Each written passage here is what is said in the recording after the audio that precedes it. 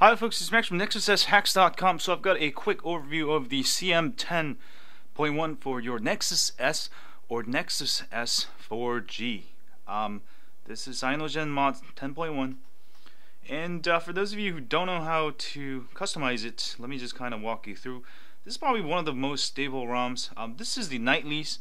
I'll have a link to the one I used, but you can also download the latest version. And in settings here, let me show you the lock screen here first. And this is something I customized. I'll show you how to do this. There we go. And let me walk you through. So if you go to settings, launcher here, you'll be able to set your home screen grid size. Instead of the default 4x4, I got it 5x5, which is really nice. And also additional stuff you can do here. You can get rid of the search bar if you don't like it. And you can see I've got 5x5. You can go a little bit higher if you want to. And let's go back to the settings here, and let's try lock screen here. And here, screen security, maximize widgets. This one basically with the Android 4.2.1 or 4.2, basically regularly you'll be able to just unlock it. If you click that on, it will actually maximize whatever widget you have there. So I've got actually my Chronos widget there. And let me show you how to set that. Also, view slider shortcuts. You can set different shortcuts to Gmail, whatever, and make sure you hit save, and you'll be able to get different shortcuts, your favorite shortcuts. Boom. And then this is kind of cool. Button actions.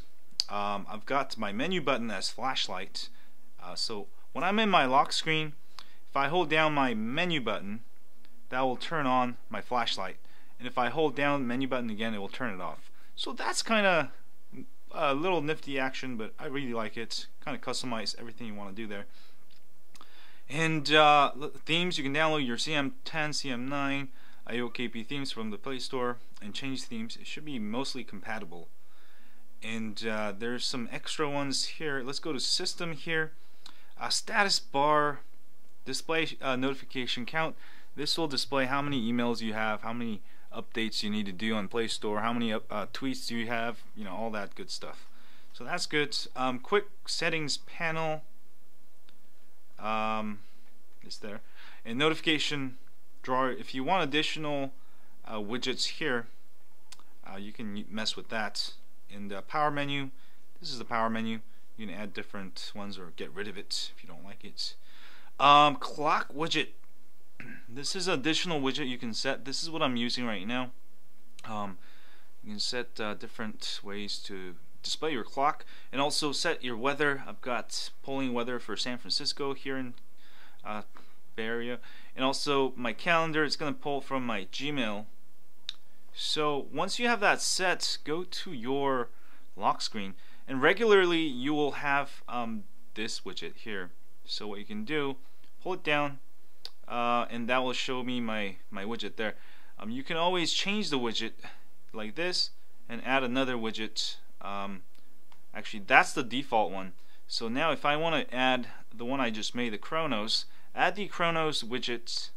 Alright, and then go back to your normal lock screen. This is the first lock screen, and hold down and get rid of it, and this will push it there that way.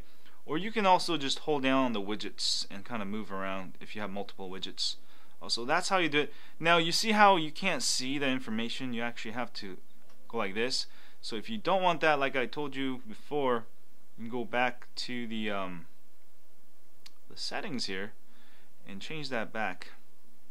Where was it? Oh, maximize widgets. So now without doing anything, I'll be able to see the weather and also my calendar. So that's nice. So that's kind of a walkthrough of the settings. And also you do get Android 4.2 camera. Now Photosphere is not available for this one. There is a way to hack it, but I don't really recommend it. I haven't really, if you figure it out, don't forget to leave it in the comment section. A very stable one. There is a way to do it. And also Gmail, you'll get Android 4.2 Gmail. You can swipe away, and also you can zoom in and out of your email. should be able to. I don't know why this is not working.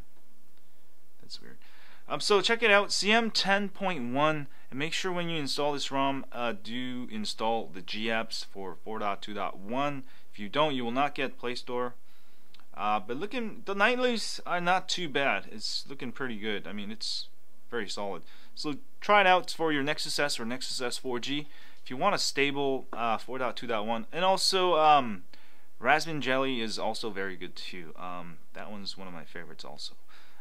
So check it out and let me know what you think. And if you have a Nexus S, as always, don't forget to sign up for my email list at nexushacks.com. We update you once a week with ROM of the Week tips, hacks, and more. And if you're on YouTube, please hit that like button for me here, subscribe button up there, and I'll see you guys later. Stay high on Android and keep flashing ROMs. Yeah, but this ROM is pretty fast. I mean, turns your Nexus S into Nexus 4 pretty much. Very fast. See y'all.